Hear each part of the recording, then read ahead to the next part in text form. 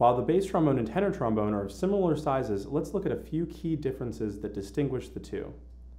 Both instruments are pitched in B flat, but the bass trombone tends to have a larger bell and a larger bore size. Nowadays, most bass trombones have two valves, but there are still some single valve bass trombones. If you compare these instruments side by side, you'll see that they're actually quite similar. Bass trombones with a single valve operate the same way as a tenor trombone with an F attachment. If you're unsure of what an F attachment does, please watch my other video. With the addition of the second valve, a bass trombone is now fully chromatic all the way down to the lowest B flat on the piano.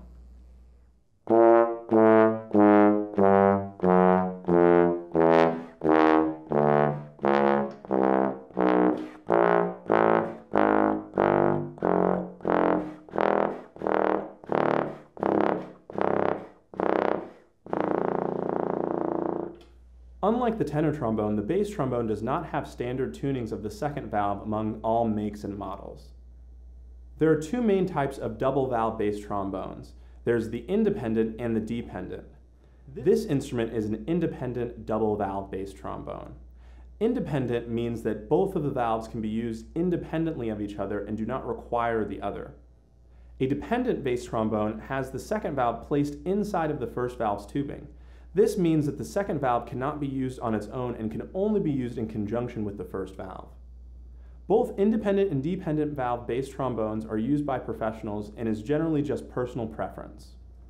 There are also different tunings of the second valve. This instrument has a second valve pitched at G flat, and when both valves are combined, they produce D. You will also find bass trombones with a second valve that's pitched at G and combines with the first valve to an E flat. These two tunings are by far the most common on a modern bass trombone.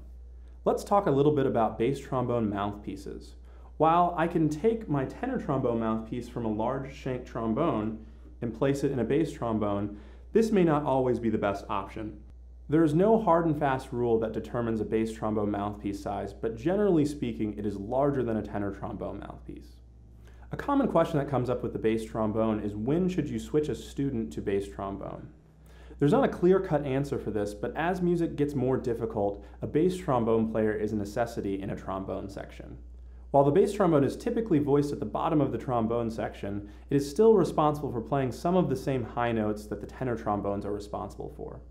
As the main tubing of the bass trombone is the same as the tenor trombone, there is no technical limitation on high range, although as the instrument is larger, it can be more difficult to produce these higher pitches.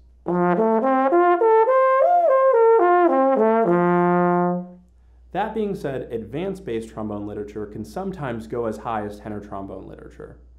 If you liked this video or found it helpful, please like, subscribe, and click the bell, as well as visit my website for low brass tutorials and other educational resources.